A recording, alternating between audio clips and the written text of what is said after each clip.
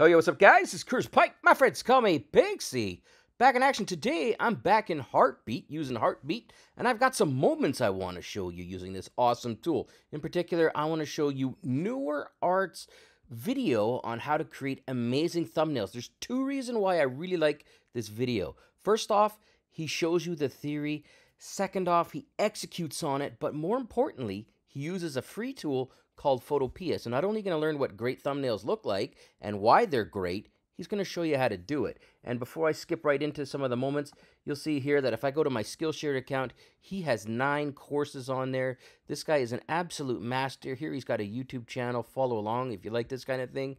He made a video 9 days ago, 85,000 views. He's got millions of views all over the place. So with that preamble out of the way, let's figure out what makes a good thumbnail and how to do it with Nour Art. Okay, so I'm on h.ki, which is where you can download and follow me if you're working with Heartbeat. Let's click on the first one. Video thumbnail is your gate to success in YouTube. Believe me guys, this is my second YouTube channel, and the key success for this channel is crafting great thumbnails. Of course.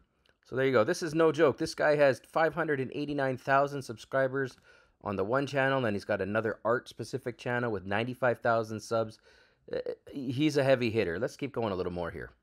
In addition to the valuable content you find here. So firstly, let me just tell you what makes a good thumbnail. It's not only that it looks good. There are some criteria in a good thumbnail. Firstly, we need the thumbnail to arouse curiosity, to bring a curiosity gap into the mind of your audience. So the curiosity gap. So let's see what he has to say about this. And they want to fulfill it. So for example, here in this thumbnail, I'm targeting people that want to create this effect. So here is before and here is after, and that is exactly what you expect to learn in the video. So there you go. So there's just one example. He's got many, many more, but you can clearly see what this is about. You take an image where he's standing there, and then he turns it into AI art. It is fantastic, and he's going to show you how to do that. Now, let's skip forward a little bit here to the second thing that he finds important in thumbnails. Here we go. And direct message, because when you see thumbnails, you will probably see it in this size. So a clear message is what he's trying to say, or direct message. And this thumbnail here that he's showing you, this he believes is not to be a good thumbnail. Now, let's see why he thinks that way. Very tiny size in your browser or in your mobile phone. So for example, this thumbnail example is not good. It's a bad thumbnail. Okay. Why? Because it has a lot of elements, and you need to put some effort to understand what is going on in this video. So in a nutshell, this is too busy. There's too many things going on here. And if we think back to the video we watched, or you may have watched the other day with John H.ki, he talks about the 18% rule, where if you see something on a desktop, let's say on a TV or on a laptop or a PC, whatever, if 50% or more people are going to see that thumbnail on their phone or on a mobile device. And that is much, much smaller. In a video, in a thumbnail like this, too much going on. Let's watch what he does to make this a little bit more straightforward. Let's skip forward to 2:15. This one more direct and straightforward message. The views in this video has drastically changed. As you can see, this is exactly when I decided to change the thumbnail. So clear thumbnail is a very crucial thing. So this is interesting because the thumbnail here up in the top left here, it's direct. Like you can clearly see it's a little bit on the left, crap sketch, image or car, good result, car. Very simple. You don't need to be a genius to figure out what's going on in it. And the most important thing for me is you can see some empirical results here. So he's showing you not only did it work, but exactly when he changed it, that's the effect he's had. So if you've made a bunch of videos and they're not getting the results you want, maybe just changing out the thumbnail is the way to go. All right, let's skip forward a little bit here, and he's going to talk about the importance of contrasting in hot, cold colors. Contrasty thumbnails, using contrasty colors, hot and cold colors, contrast in sizes. So I have my big face. So there you go, and you'll see this in a lot of the best thumbnails.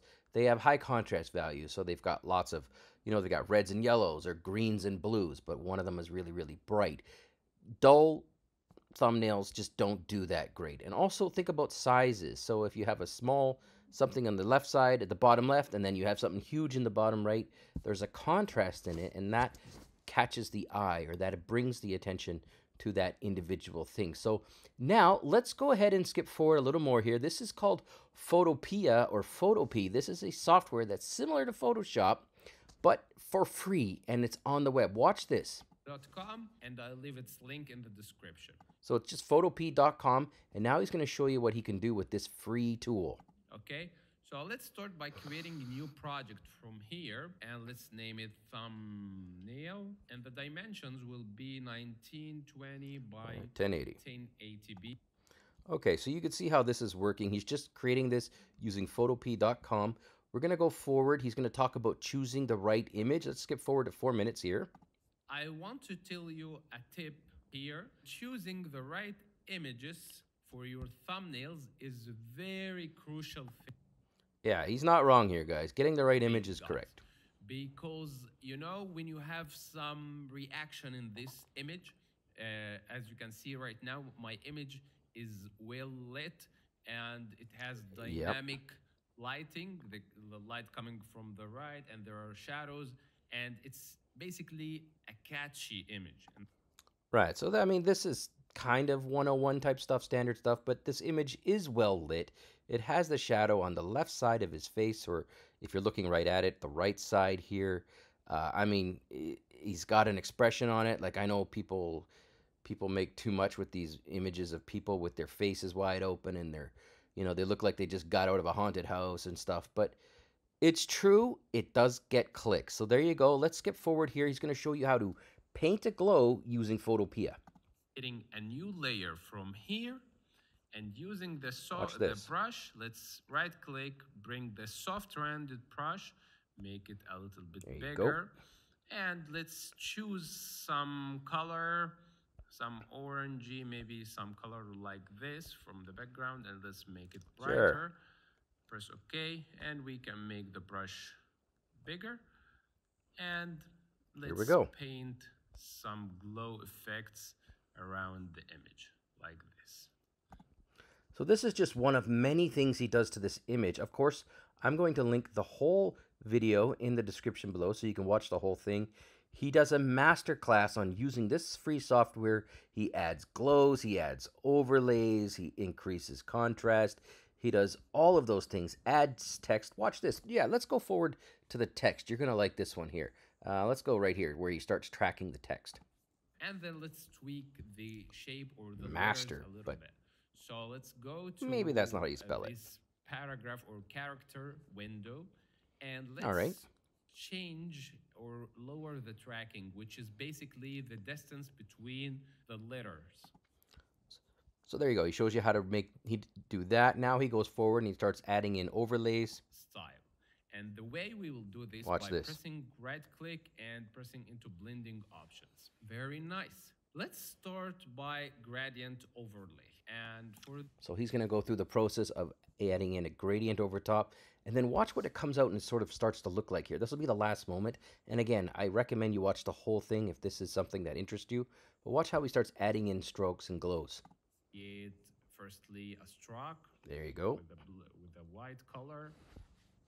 Now he's going to glow it. And create inner glow with some bluish light like this. It's okay. Maybe we can decrease the size a little bit. And we can create also an outer glow, but with the same blue color like this. Cool. It's okay. Increase its Look at this. size. Opacity. Very nice. Press OK. And now we want. Now just look at that thumbnail. This was all created using Photopea for free. Cost nothing to do this. And that is a professional thumbnail. So there you go, guys. This is the theory behind it and the execution. This is Nour Art. I love this video. It teaches you a little bit of everything for free. All right, so that's it for this one, guys. Thanks for watching. I got a ton more stuff coming up. Stay tuned.